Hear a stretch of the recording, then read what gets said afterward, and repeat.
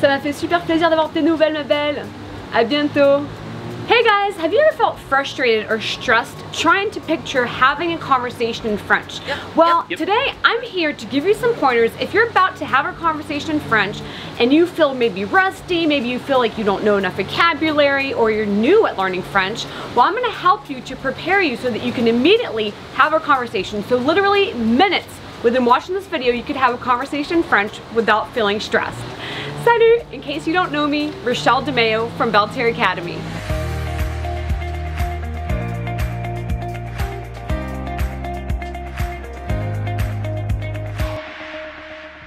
So picture this, you're about to go get lunch with a friend that you haven't seen in a while. You want to speak French to her because she's French speaking, but you kind of feel rusty. Well, this exact scenario happened to me recently with an Italian friend, Daniela. Ciao, Daniela.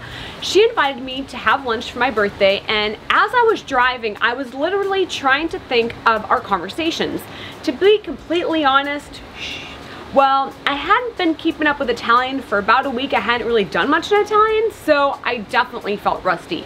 So here are some things that I did that helped me get right back on track, knowing that I had a few minutes to prepare for this conversation I was going to have in Italian. The same applies to French. So first thing you want to do is think about what you're going to talk about. Seems pretty easy, but literally try out loud to already kind of rehearse the type of conversation you may have. You may know what you may discuss, and maybe you're going to think about different things, and I'll give you some pointers on that as well.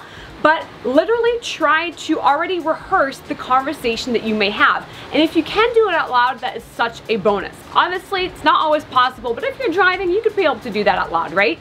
Second tip is if there's certain words that you don't know or don't remember, and again, you really don't have any resources around you, well, you can literally ask your phone to tell you a word in French. If you have a smartphone, just ask it to translate it. So for instance, you're trying to find the word schedule.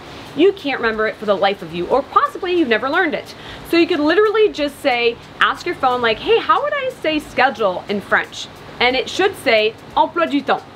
I did this with Italian. I was actually trying to think exactly of how to say schedule in Italian. So I pulled out my phone and I literally said, comment dit-on emploi du temps en italien? En italien, emploi du temps se dit orario dei tempi. Orario dei tempi.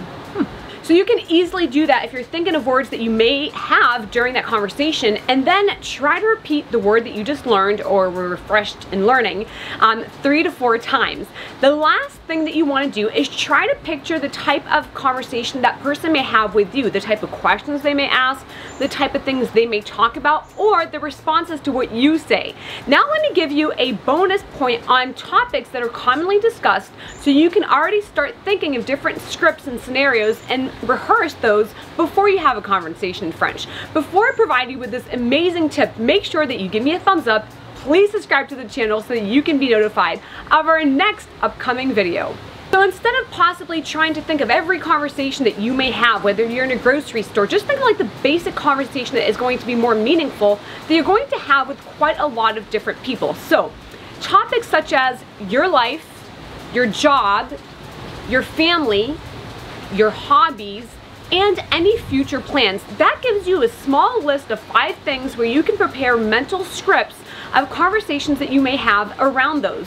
So of course, the biggest tip of all is learning those words. Let's say you have 2 children. You want to learn how to say children, enfants, or bambini in Italian, but you may also want to learn things about hobbies, things that pertain to your life, to your hobbies, so that you can easily use those in a conversation.